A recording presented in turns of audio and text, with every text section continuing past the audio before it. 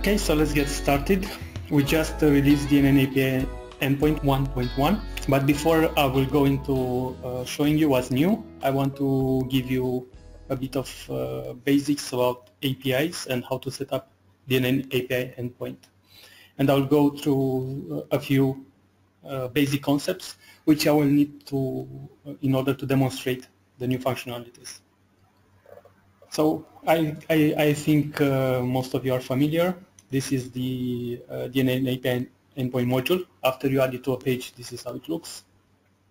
And then you can create a new method and you just give it a name. Let's say get user. And then you specify an HTTP method.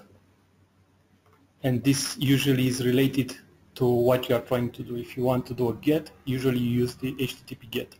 But this is just semantics. It doesn't matter really which of these verbs you use, as long as you are calling with the same verb.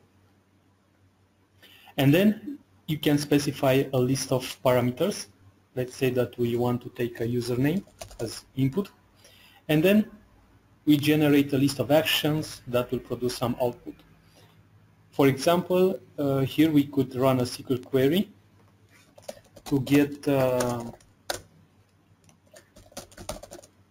user information.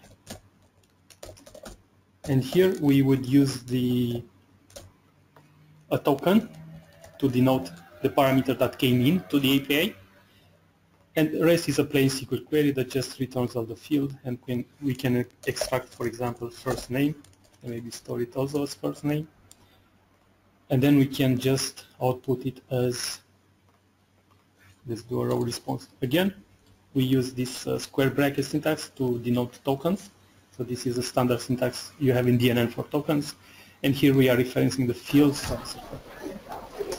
So this is how I create a basic API. And now it will appear in the list of methods. And when I run it, when I execute it, I can input a parameter, for example, host. And when I execute it, it will run the query and bring back something to me, which is the first name. The purpose of doing all this API is you need to expose some data to other applications, to other websites. So this test screen already gives you a jQuery code that invokes this API. But many times you will need to expose this API to applications. And then for that I want to introduce you this testing tool. I'm sure many of you know it. It's called Postman. It's a Chrome add-on. And this basically lets you do HTTP requests. So let's see how we would call this API. Just grab the URL or grab it from here. Put it here. The method is get. And then we need to pass more parameters. And since this is a get method, we can pass the parameters via query string. So just say username equals host. Yeah, so this is how we execute from outside web context. And this is one important thing to understand, is that sometimes you have a HTTP context and sometimes you don't have that. So in this example, when I access from a mobile application, for example, there will be no data such as cookies or currently logged in user or a referrer. So if you're designing your API and you know you are relying on those tokens, you should you should plan accordingly. So this Postman lets you test as you were a mobile application, for example. So I think it's that's why it's very useful to test with both.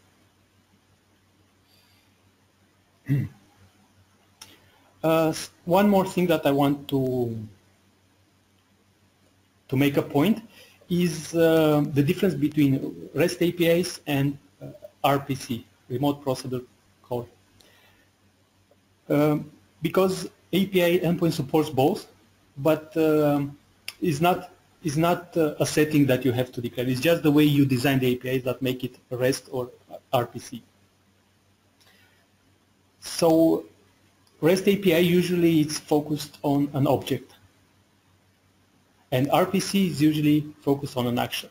So what I did here actually is an RPC. It's a remote procedure call. I'm calling a procedure, get user.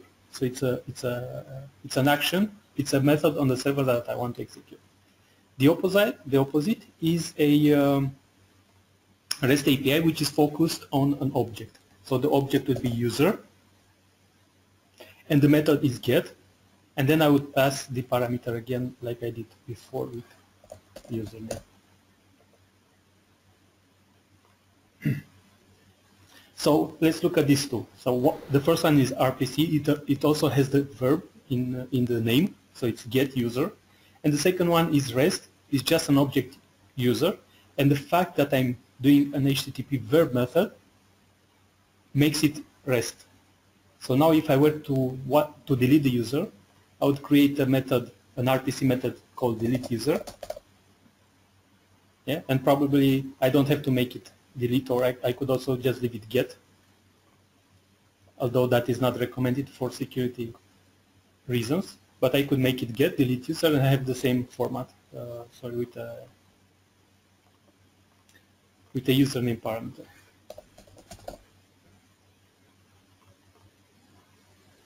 And in contrast, let's look at how we would do it REST. With REST, we would create the same object.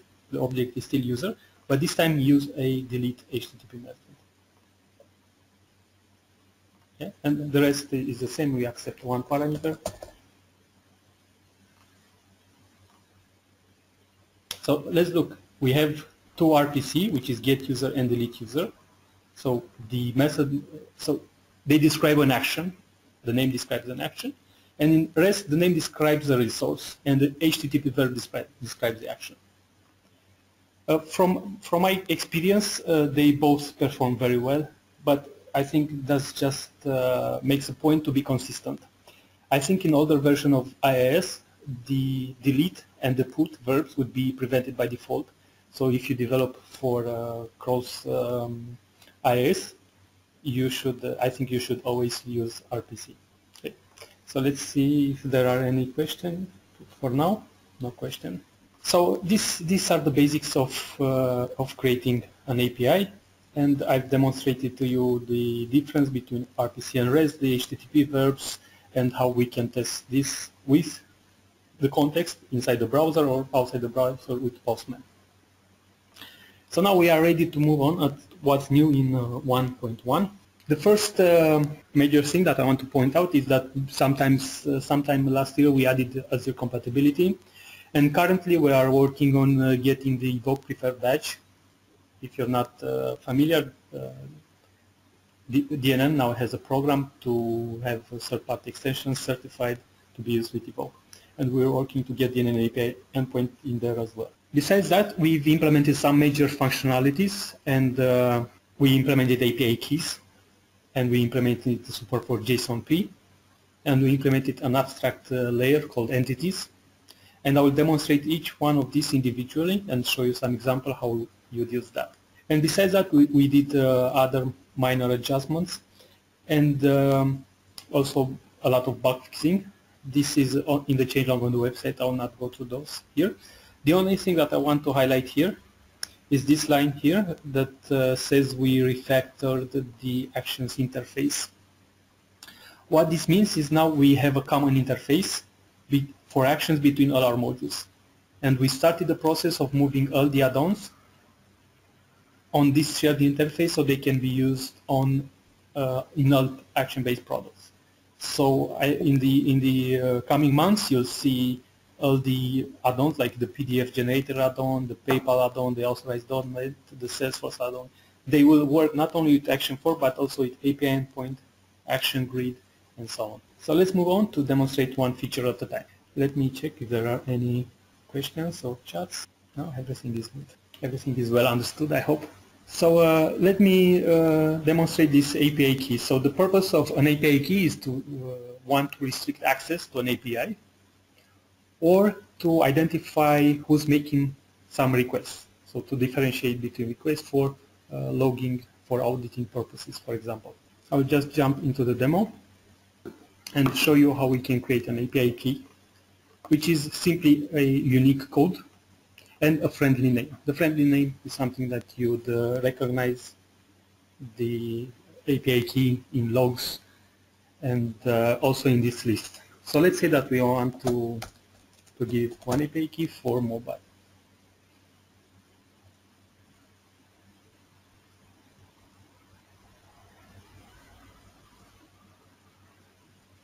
Okay. Now we go to, let's say, to the getUser method, edit it, and we have a section at the bottom for security. And here the first option has already been there from version 1. You can restrict the domains that access this API.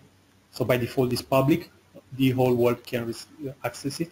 If you plan to only use it on a current portal, you can have this only domain associated with current portal.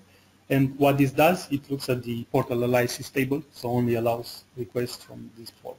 Or the same thing, you can do it from the entire DNN instance. Or you can restrict it to a domain list as well. So this are already been there. This is the API keys. And here we can restrict to a list, and we only have one API keys. So that's all we need to do to secure this API. Now let's look how we would access this API. So if I go in and test it using the jQuery method, let me put some username here, host. You'll notice that this works and I didn't have to put the API key anywhere. This is because DNN API Endpoint also looks at current user. If it's admin or super user, it just works. It doesn't require the API key. But now let's go to Postman and try to access this API again. This time we get a error saying that the current request is not authorized to invoke this API method. So now we need to pass the API key, and we have two ways to pass the API keys. We can pass the API keys via query string or post or browser cookies. So for our get method, we could do query string or we could do cookies. Or we could pass it as the HTTP authorization header. So let's try both of them. There is a special name called API key that you have to give to the key. And this is documented very well in each section. So for example, on API key, you'll have this text here, this help text, that tells you all these details that I've mentioned. So we try to make this help text really helpful. We don't clutter with unuseful information. So the parameter name here is API key, and the API key is this one.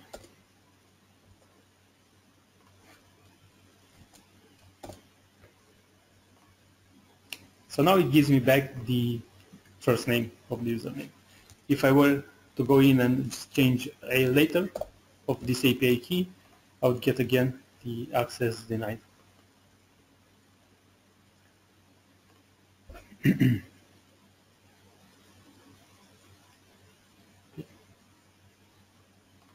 Let's look at the other method. So I'll just delete the API key from the query string. And the other method, we can send it via an authorization header. So I open this header section here, and I'm passing the authorization header and putting the API key inside. Send, and I got the same effect. So I have two ways to authenticate with the API keys. And I think that's all you need to know about the API keys. That's all we have, at least. It's very basic and just to the point right now. So let's see if there are any questions. If not, I will proceed. Okay, no questions yet. Okay, so let's move on to the next feature, which is JSON plea. And this is going back to what I showed to you earlier regarding the cross-domain security. So let's look again at those options. So you have here the option to specify the list of domains that can access this API. So for example, if I were to change the domain here, allow it only for example.com, I'm not sure if we implement it to restrict also the current domain, but let's check first. No, it still works for current domain.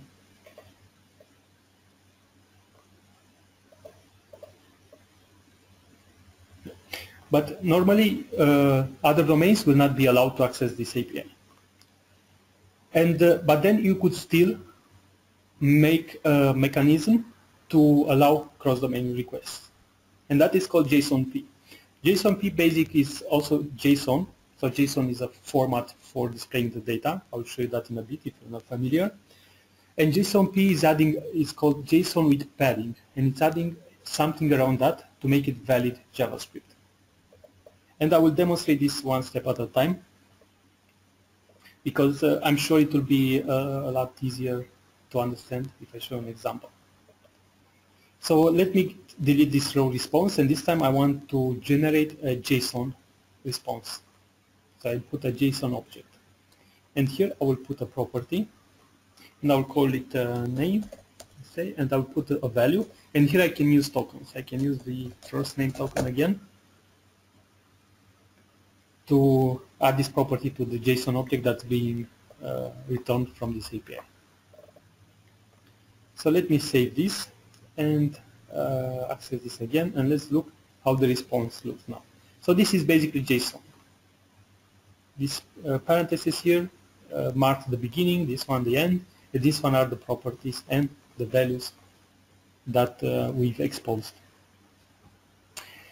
So the thing is, you cannot call this API from another domain. You cannot make a request from JavaScript to this, but you can put a script tag with this. You can put a script tag, and in the attribute of the script tag, let me open a notepad. So you can have like this, script. So you can include it like this on any page. This works cross-domain as well. But the problem with this is that it will return the JSON, which is valid JavaScript, but it's not stored anywhere. So it's not stored in a variable. So this request is basically useless. What JSON padding is doing is providing the caller with the ability to pass a function name, which will be reflected back in the response. So the response will end up something like this. My function passing this object into the function, where my function is something that you pass to, the caller passes to the API. And I think this is also a good method to implement some kind of notification system, so you know that when the API response comes back, your handler will be notified, your function will be notified. Although this mechanism exists in all libraries like jQuery, they will do this. Okay, so let's see how we do this in API endpoint.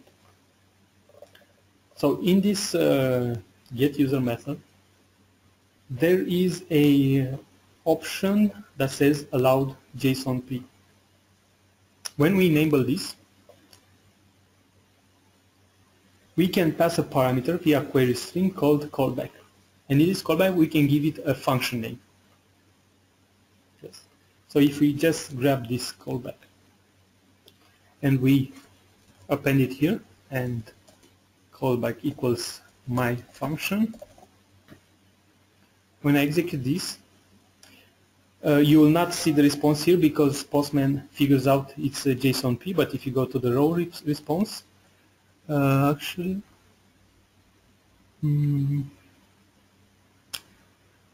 let me double check the settings again. Maybe I didn't save it here.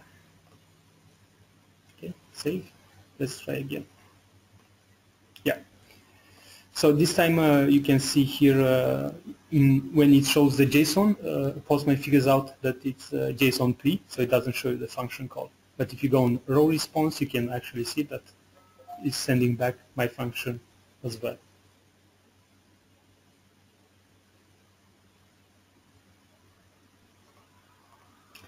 So that's all about JSONP. So basically JSONP is very good to allow cross-domain requests. So if you are developing a public API, you can either go with JSON with public access, which what this does, let me give you a bit of more information. Sorry. What this public property does, it reflects back a header, this header, with the referrer. So whoever is calling the API endpoint reflects back a header saying that that domain is allowed. So I think both work to the same effect.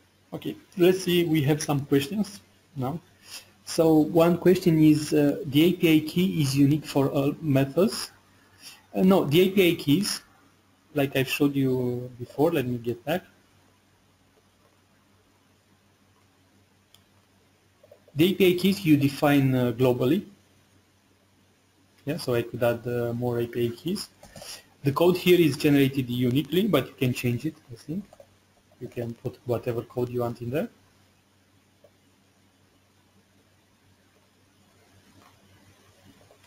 And then you can use them in methods.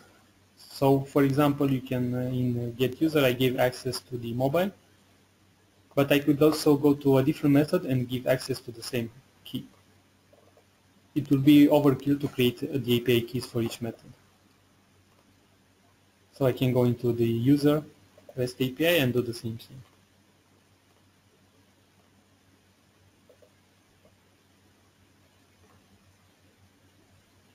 Another question, is there a way to encrypt the key?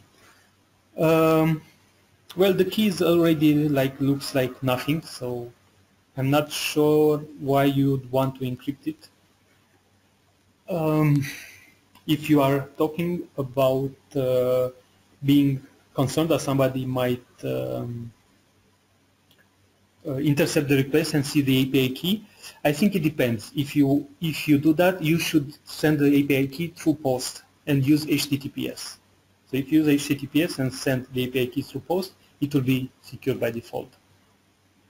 If you pass it to the query string, it will be visible, and if you pass it as a header, again, it will be visible. And the thing is that even if you encrypt it and put it in a query string, for example, it would not matter because somebody could get the encryption and just pass it along, and it will be the same authentication if somebody intercepts that.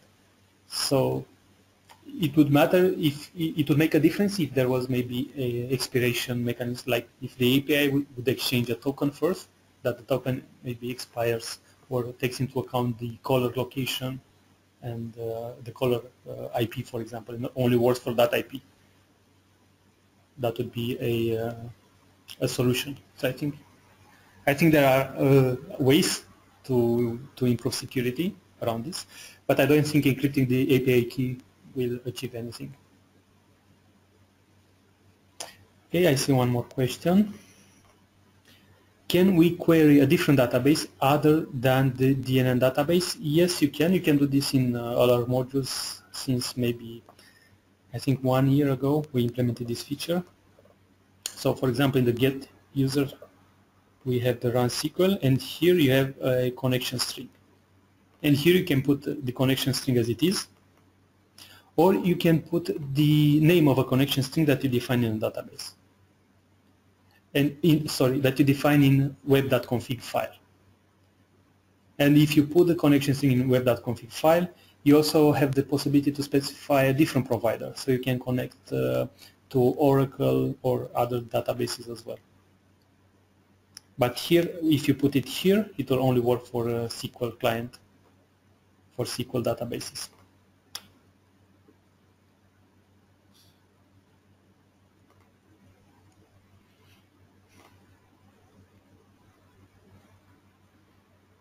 Okay.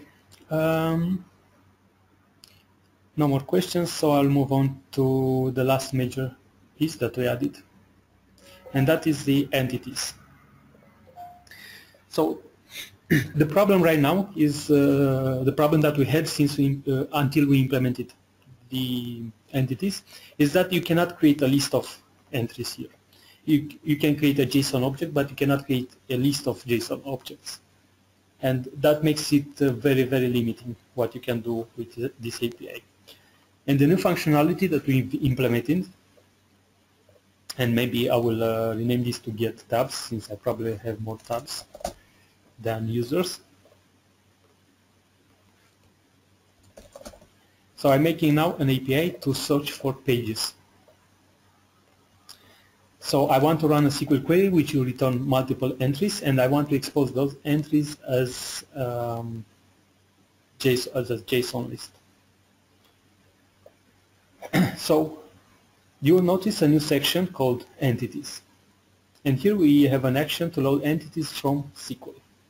Right now it's only possible to load it from SQL, but we have it on our roadmap to load from web services as well. So now we would run the SQL, select from tabs where tab name like search. Okay.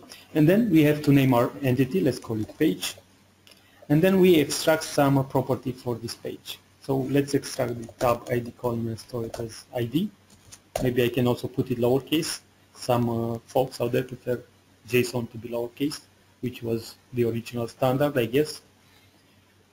And then we want to export the tab name and call it name, and that will do for now.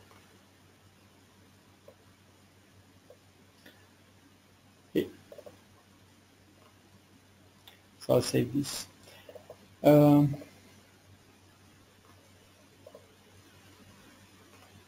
One more action that we have here regarding entities is to remove entities. So now that we loaded some entities, maybe we want to remove some at some point because of some conditions. Let's say we do a web service request and we get some response. And here we could say that we want to restrict pages, which and here we can put some criteria. Let's say whose name equals admin. We don't want to show the admin page, for example. And finally, we have the response actions, which are JSON entity and JSON entity list. So if we wanted to export only one object, we would use JSON entity. If we want multiple, we would use JSON entity list. And here we input the entity name that we want to export. And again, we can specify some criteria to filter this entity list further to what we want to export. Again, the allow JSON header, and we can also have the ability to create more custom headers. So this is the basic setup of getting a JSON list out there. Let's test how this works.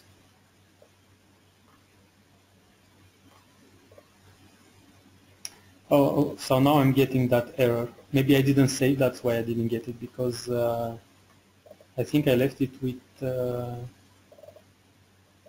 example.com.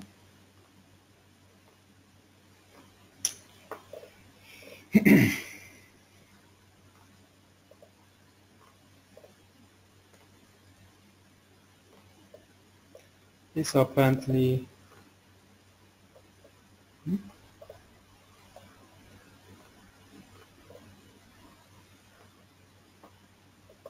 let me check this again. So I have a parameter called search.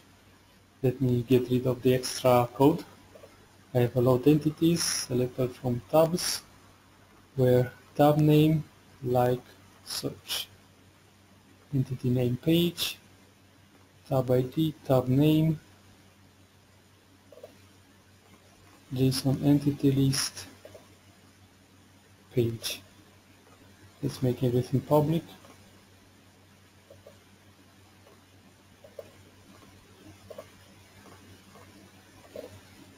Not sure why this doesn't work. Let me also try it on Postman. Okay, so here it works. I think there are some leftovers. There may be the API keys or something. Sure, there's some leftover. So I see here it works, and I get a list of I get a list with all the tabs since I didn't filter. But let's add a parameter to search only for host. So now we get host and host settings. Okay. So this way I exported a list of JSON objects, and I can customize the names and so on. And same I could do for a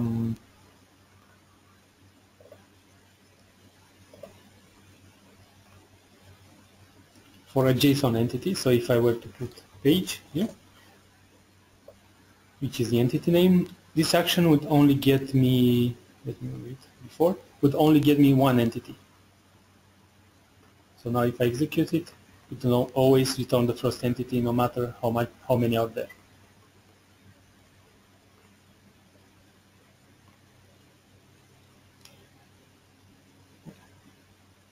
So that is the concept about entities. We plan to extend this concept a lot because it makes it easier to operate with large data sets. So what we want to do regarding entities, we want to allow nested entities. Yes, because right now we have, like you saw, we have the name and ID. But what if we want to have an address? We want to have an address like this, which is a different entity. It has other properties. So this we don't support right now, and we don't support it with these actions. You can still do it, and many of our clients do it with a Razor. Yeah. So they use my tokens to create a Razor script, and then they use a raw response and just output that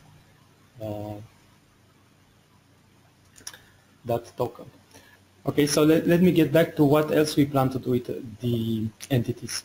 So one is the ability to have nested entities like this, which you can do with a Razor script, but not like I did here.